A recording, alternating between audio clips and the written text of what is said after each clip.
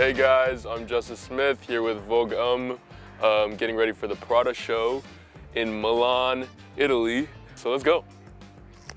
My fashion sense is more, I try to look like a tired dad a lot of the time. I'm very obsessed with that imagery.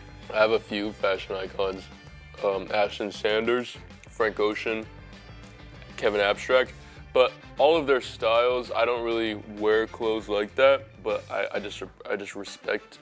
I think every man should have a few baseball caps, a few dad hats, but again, I'm biased because I like the dad stuff. I don't think men should wear anything that doesn't make them feel good about themselves, because fashion is all about expressing yourself and feeling good in your own skin.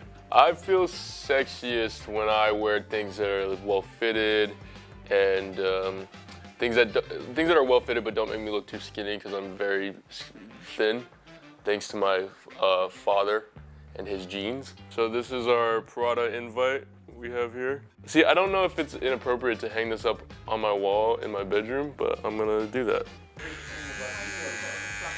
What did you do? I'm just kidding.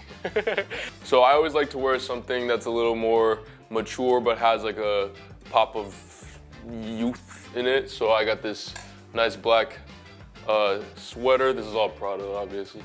And then these nice black slacks, trench over it, and this pop of yellow that I think is really nice. I originally thought my fashion taboo was socks with sandals, but now I think socks with sandals are actually pretty cool. Actually, socks with slides are pretty cool, not socks with sandals. Italian elegance. Well, this is my first time in Italy, so I think Italian elegance is gonna define itself for me, but what I've learned from media and movies and music about Italian culture is that there's a refinement that's unmatched in Italy that I hope I can live up to. This is how I walk. This is how I walk to fashion shows, like this.